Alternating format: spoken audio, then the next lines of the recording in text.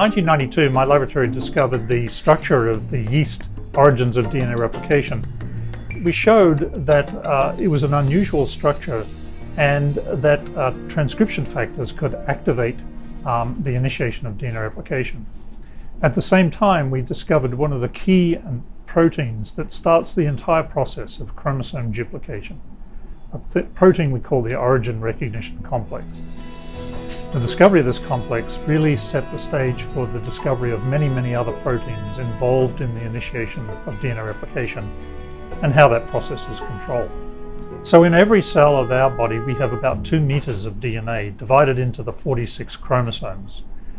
And the rate of replication of DNA by the machinery is such that unless it started at many different places, it would take months to duplicate the entire genome. But in fact, it only takes about 8 hours. So you can imagine an enzymatic machinery, which we've helped discover, copying molecules of DNA that are that long every minute of our lifetime.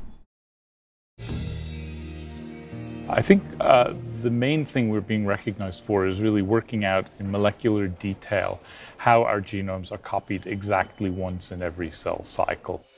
Our genomes use a divide and conquer approach to their replication. So replication actually begins from many, many sites along the genome. In a typical human cell, that's probably around 50,000 or 100,000 of these replication origins that get activated in each cell cycle.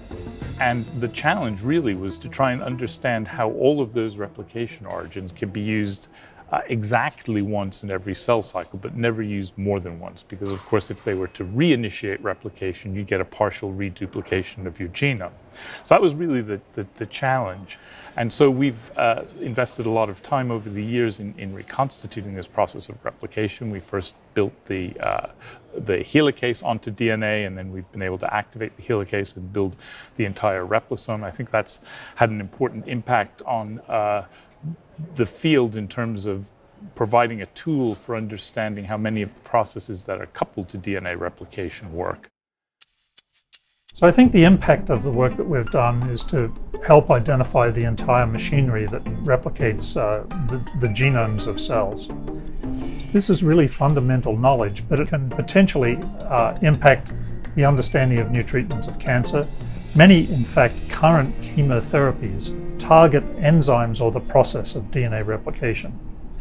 And these are fairly blunt instruments for cancer, and of course the future is to identify much more surgically precise treatments that are not as toxic.